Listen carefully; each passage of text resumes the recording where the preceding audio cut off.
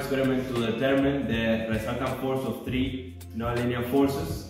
We're gonna use a force board, mass pieces, gut of string,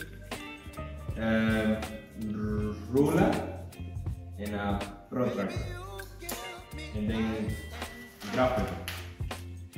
Okay, so now the first thing is to set up the board. Kind of butterfly, baby, you give me midnight. You whip up my appetite. Don't leave me here high and dry. Oh, well, I don't wanna jinx it, baby. And twist myself. Okay, so now we're gonna take the pulleys and then we're gonna put them on top. Don't wanna overthink it, baby. It's just twist your body and mine. Baby, you got me.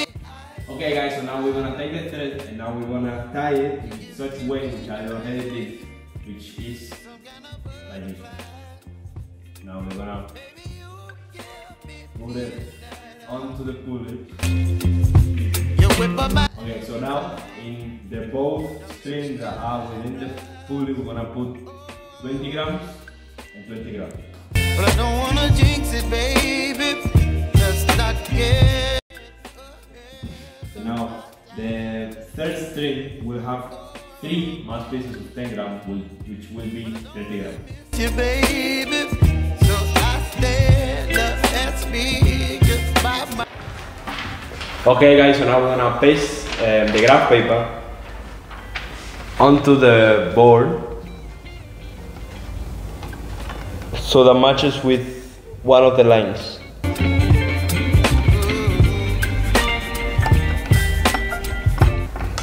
So now we're gonna take a marker and mark point 0, which is this one.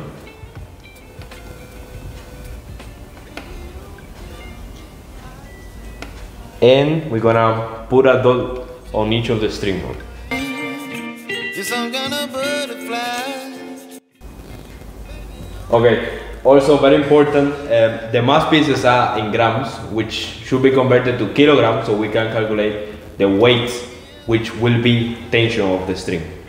Okay, so now we're gonna take the paper and connect the dots and we will analyze the results. Well, hello guys, here Mr. G. We are going to see now the result of the learner. Now this is the scan of the learner's paper that he marked. You can see here was where the dot of the string were connected. Now, just for you to understand what is happening, this string was coming all the way through here and eventually they will go down with a mass here of 20 grams. Now, 20 grams, you cannot work in grams. We have to work in kilograms and this one will be 0.02 kilograms, all right?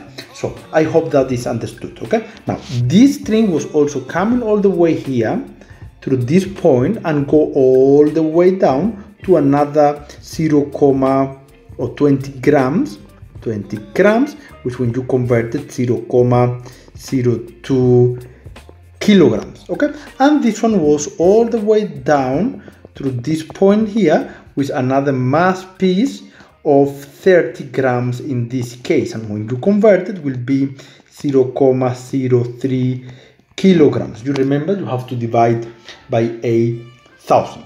Okay, now I want you to note the following. We're going to call this one T1. It doesn't really matter the names you give them. This one is going to be T2, and the one down we're going to call it T3. Here down here will be T3.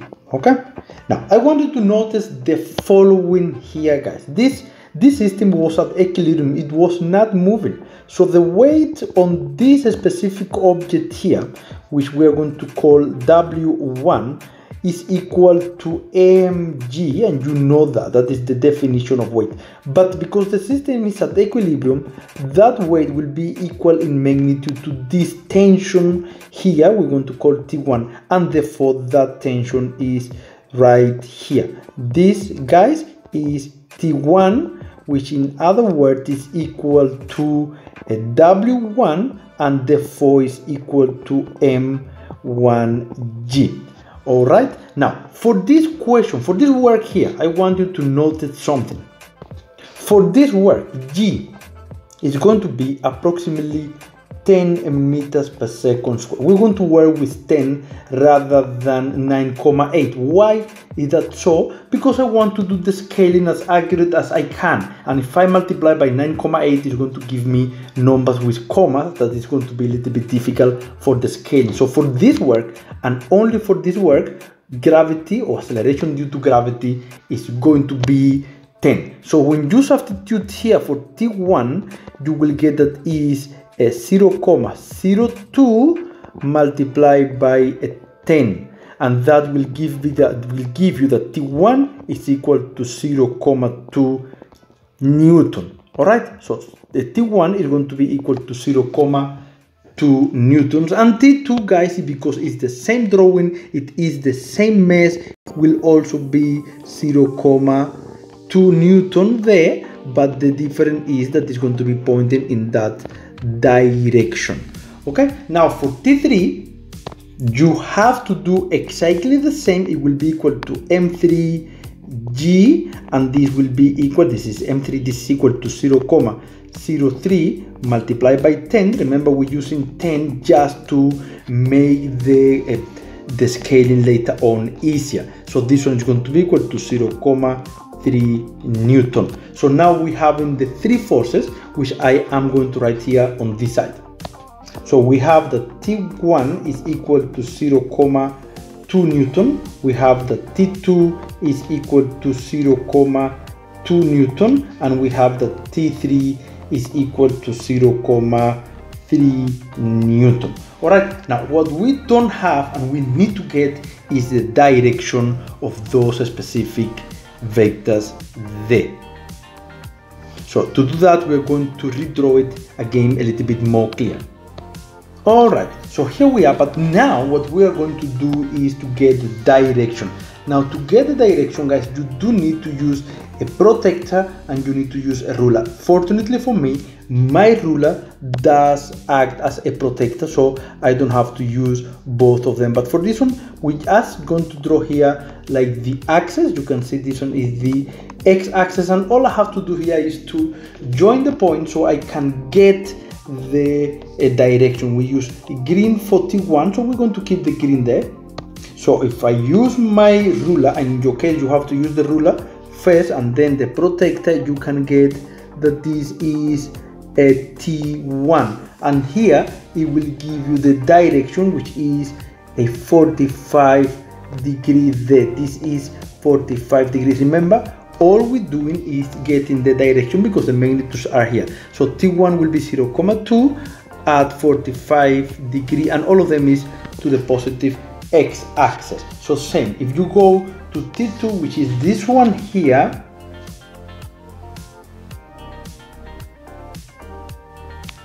this one there, you can see it's 48 degrees. So if you draw this line here with your protractor, you can get 48 degrees like me. This angle here is 48 degrees, guys. So that's it for now. Here is 48 at, let's write there, at 48 degrees. And then the last one is straightforward, all the way 90 degrees down, all the way to the point there. Here all the way down from the starting to there, and this one you can see the angle is a 90 degrees. You don't have to write that angle. This one is T3. Okay, so this is, now we have the magnitudes and we have the direction. So we're going to add these vectors graphically. That is the main purpose of this work with all the data we have. Now to do this one, the first thing we're going to do is to draw a Cartesian plane, guys, but before that one you need a scale, and according to the magnitude we have on this side here, you can see the best scale you can use is 0,1 Newton but it doesn't need to be like that. You can use any scale. We're going to say that 0.1 Newton is going to be equivalent to 1 centimeters. But if you think it's going to be too small, then you can make the scale a little bit larger, okay? So that is not a big problem here. The scaling shall not be the problem there. So we are going to come here and we are going to draw the axis, but this axis is very small. I don't have to draw a big axis because all I need is to get the direction, okay? So there is my axis, and if I come here, then I get the y-axis. Now I need to draw a vector who is 0.2 Newton at 45 degree, guys. 0.2 Newton, that means that it's going to be 2 centimeters at 45 degrees. So you make sure you get the angle and then you go to the scaling. So here, starting from there, I need 2 centimeters, okay? So we're going to draw from there. This must be as accurate as you can, otherwise the result may not be exactly the same, but it's going to be very close. So we are going to start from there. There is 1 centimeter and there is 2 centimeters. Make sure you draw this one exactly accurate, and be careful now with the head. The head must go from there all the way back, otherwise you're making the vector longer. And this is T1, which is equal to 0.2 Newton. Now there, right on the head of that vector, you are going to draw another axis, but it's going to be also a small tiny axis, because all I want is to get the angle. So that is the purpose of those axes there.